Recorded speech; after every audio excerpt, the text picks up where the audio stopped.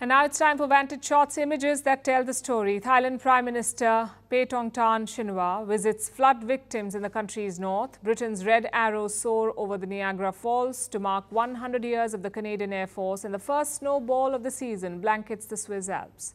Finally, we're taking you back in history. On this day in 1993, Israel and Palestine signed the first Oslo Accord. It was the first of a pair of agreements signed on the White House lawns. This was the first time Israel and Palestine recognized each other. The accords were the closest the two sides came to resolving the conflict. We're leaving you on that note. Thank you for watching. Have a great weekend.